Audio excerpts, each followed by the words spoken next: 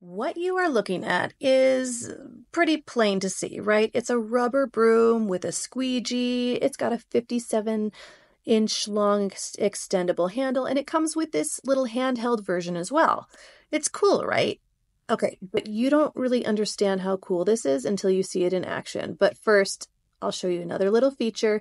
If you want to use this just as like a regular floor mop, it does come with those little pinchy hole things to hold in whatever microfiber cloth or maybe disposable towel you want to attach there.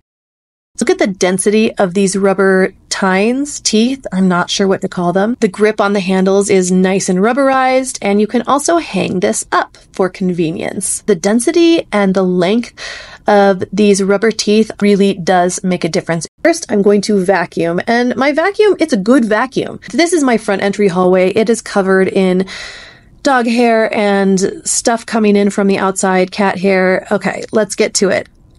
Remember, I did vacuum this in advance with a good vacuum. Do you see, with just a few swipes of this, what I'm picking up? What? That is all pet hair. Gross, but satisfying. But gross, right? I'm telling you, your carpet has this stuff living beneath it, and it's the density of those rubber teeth that make all the difference in collecting this up. I'm just gonna do a little bit more for you so you can see exactly how much this picks up after vacuuming. This is, again, a highly trafficked area, so this carpet has seen better days. It's not the fluffiest anymore, so stuff tends to kind of get packed down into it. But this device, this rubber broom, starts to revive it a little. I honestly couldn't keep up with the amount of traffic that this carpet received until I started using this in conjunction with my vacuum. So seriously, check this out. It is super satisfying. You can see how much extra pet hair, and I have one cat and one dog.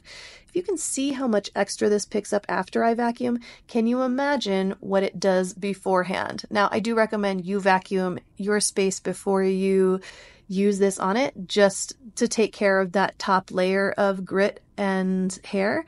But I don't know, try this out. I would love to hear what you think about it, but this is one of my favorite cleaning products ever.